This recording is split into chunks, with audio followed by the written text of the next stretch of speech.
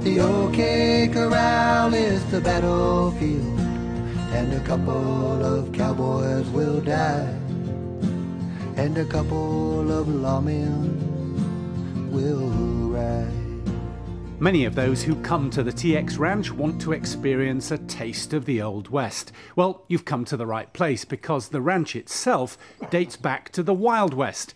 Not long after that notorious gunfight at the OK Corral, the TX Ranch was founded. In 1894, my great-granddad came up with the railroad from Kansas, and when he got to where the town of Lovell is now, he decided that'd be a good place to homestead. And 1895, he went down to Texas and bought 300 cows off the TX Ranch in Texas and drove them up, and that was the beginning of the TX Ranch.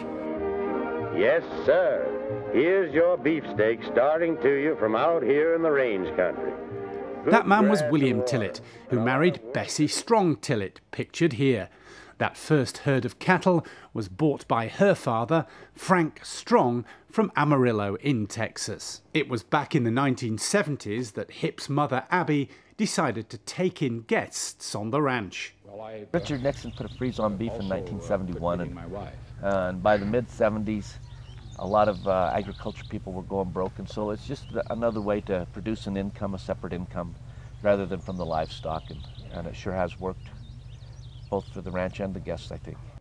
That change to guest ranching coincided with the arrival in town of a girl called Loretta, and as they say, the rest is now history. She, of course, is married to Hip. I came out here with a girlfriend, and we were just here mostly to see the Pryor Mountain Wild Mustangs.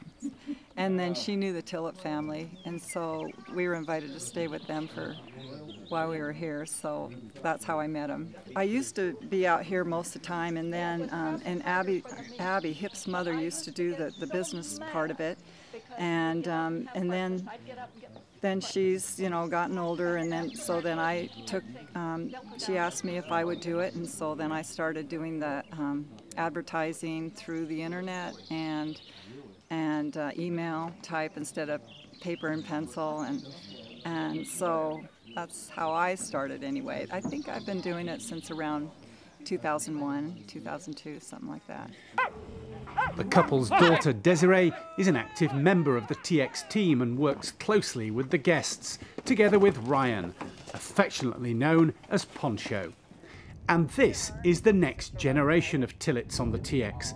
The couple's daughter, Sheena, has 2 young girls, and I think you'll agree, they're already looking comfy in the saddle. Farming is still a tough life, especially beef farming. But thanks to a combination of the income generated by the guest ranchers and the commitment of the Tillett family, it seems that the tradition of the TX will continue in the future. It's a way of life that I don't want to see stopped.